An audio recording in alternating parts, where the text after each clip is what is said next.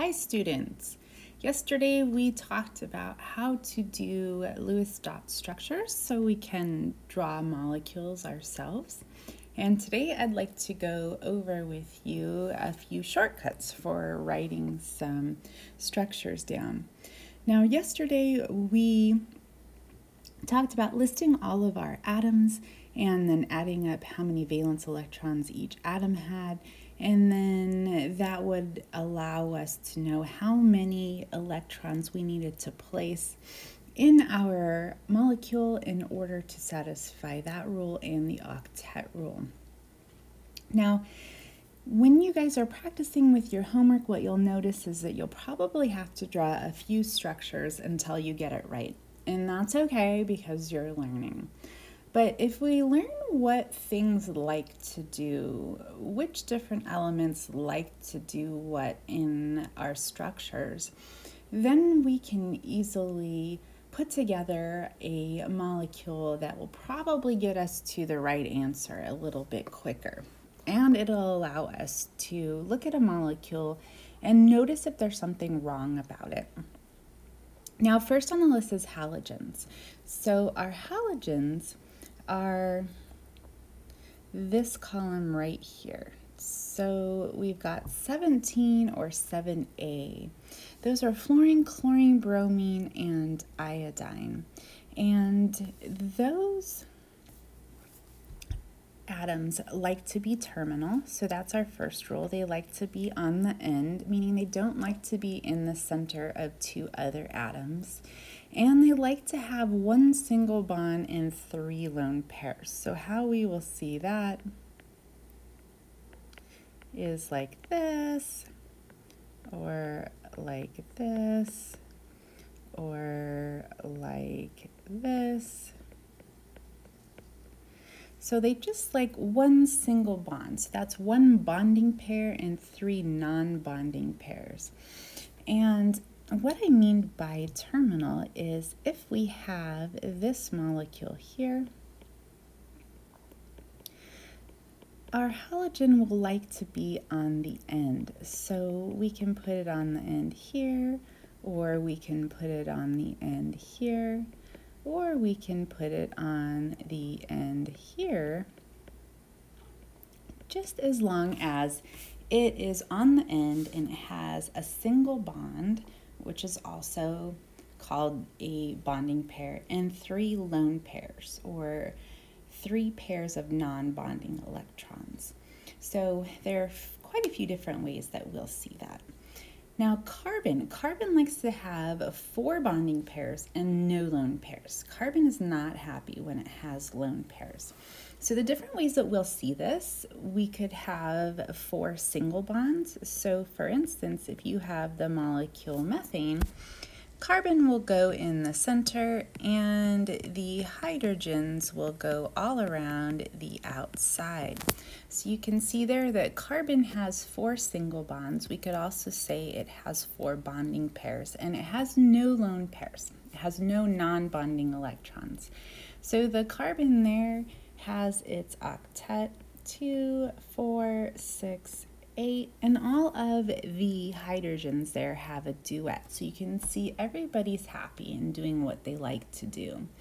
The other way that carbon will bond is with 2 double bonds. So it'll look something like that, and we'll have atoms on the other sides of those double bonds. And each double bond is 4 bonding electrons, or 2 bonding pairs. So we have 4 bonding electrons there, or 2 bonding pairs. So you can see that. We will also see a double bond and 2 single bonds, and you could see it that way, or it could be drawn that way, or it could be drawn this way.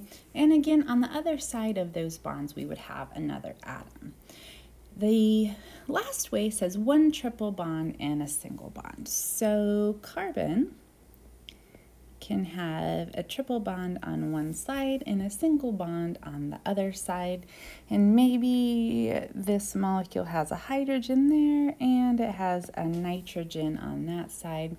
And we can see that carbon has 4 bonding pairs. 3 from the triple bond and 1 from the bond to hydrogen there. And we can see that it has an octet because we have 2 here and then 4, 6, 8 if we count each of the lines from the triple bond. What we also know about carbon is it likes to be central. Carbon loves to be central, and carbon also likes to bond to other carbons.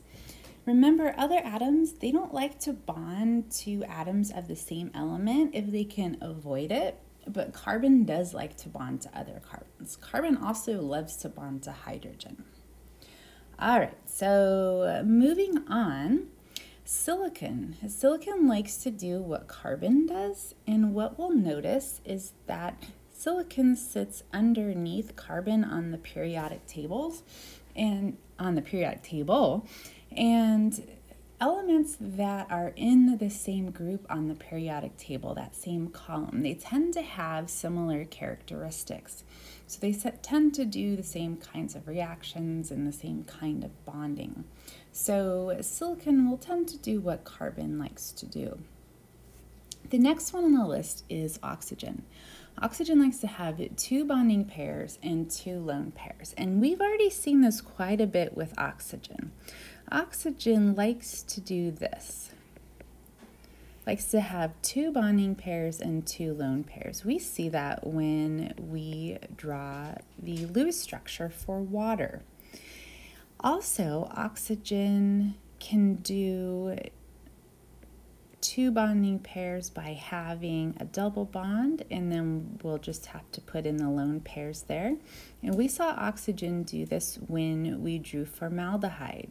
So that was this molecule on the other slide. So we have seen oxygen do what it likes to do quite a few times already. Now sulfur.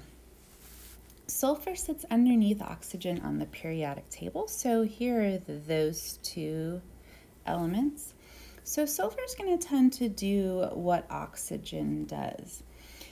Sulfur does what oxygen does, but it also does something quirky. Sometimes sulfur can expand its octet, meaning it can have more than 8 valence electrons around it, and we'll see that if we see the polyatomic ion sulfate drawn out. Sulfate, sometimes you'll see it drawn in its Lewis structure, and what it looks like is this.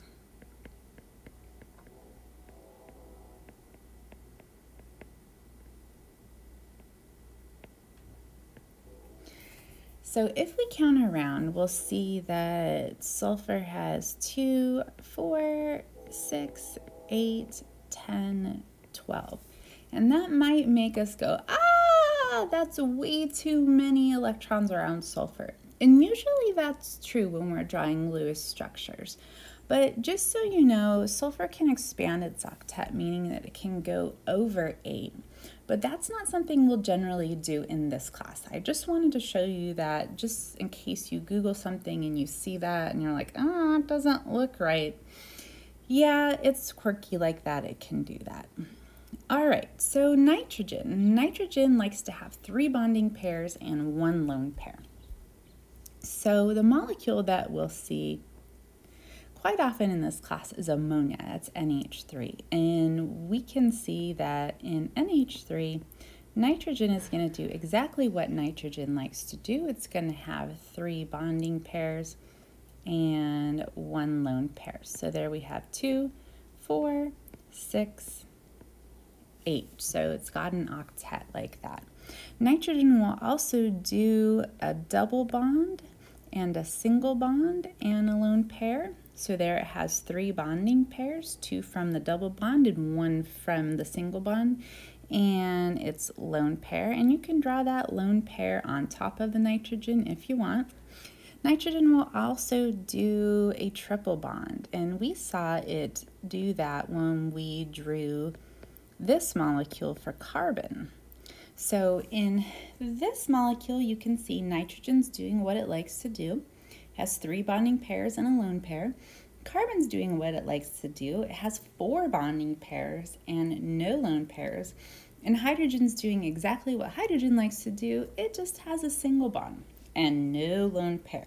So remember, no lone pair electrons on hydrogen. All right, so then we get to phosphorus, and phosphorus likes to do what nitrogen does because phosphorus and nitrogen are in the same group, so they're going to have similar characteristics. Like sulfur, phosphorus can expand its octet. So just in case you see PO4, which is our polyatomic ion phosphate, drawn, what you guys will see is this right here.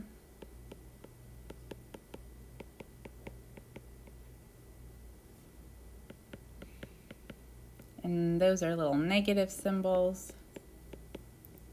And there's 3 of them, so that explains the -3 on the polyatomic.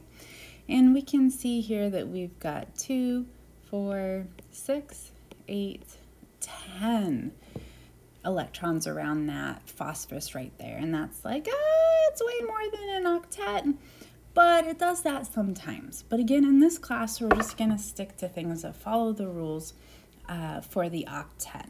Now, hydrogen, we've already done hydrogen. It likes to be terminal, so it likes to be on the end, meaning do not put it between 2 or more atoms. It's always going to be on the end with a single bond. And again, no lone pairs.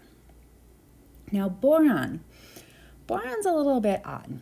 Boron is good with a sextet. It doesn't like to have an octet. So if we have the molecule BH3, we would put boron in the middle. It occurs least often.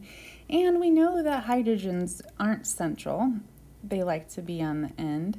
And we would distribute the hydrogens around the boron, and we would see that boron has 2, 4, 6. It likes to have 3 bonding pairs and no lone pair, and it's okay with a sextet. Also, in case you were asking this question, yes, you can draw this upside down like that. That's perfectly fine. It's exactly the same, and it's exactly as much correct as the one that we drew before. And we have to remember that molecules naturally tumble around in our beaker or wherever we have placed them.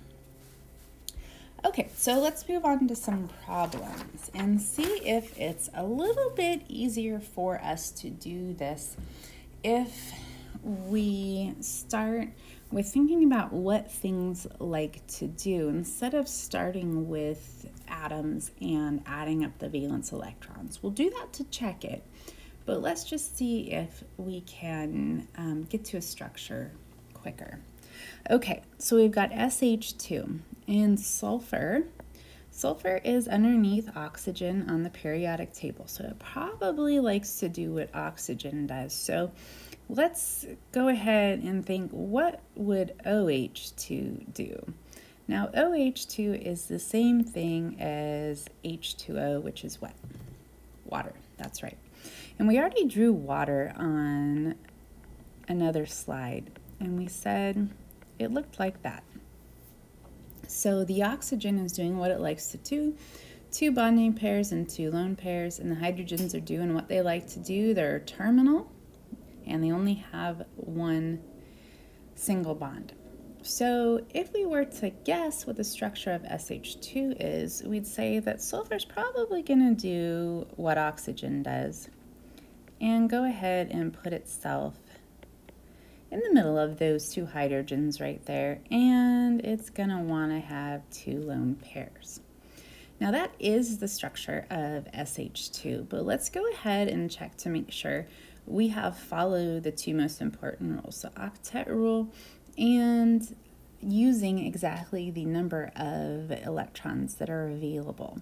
So we go ahead and list our atoms like we did before, and we list our number of valence electrons. So again, that's a big V for valence and a little e with a minus symbol for electrons and then apostrophe S. Okay, so sulfur is in group 16 or 6A, so how many valence electrons does it have? 6, that's right. And hydrogens. Hydrogen is in group 1 or group 1A, so it has how many? 1, that's right. So we have a total of 8 valence electrons to work with. So let's go ahead and count these up. So we've got 2, 4, 6, and 8. So we've used up those 8 valence electrons for our structure. So we're good there. And let's see if everybody has a duet or an octet. So these two hydrogens, because they are sharing those electrons in the covalent bond, they can pretend that they've got a duet each. And the sulfur right here, 2, 4, 6, 8.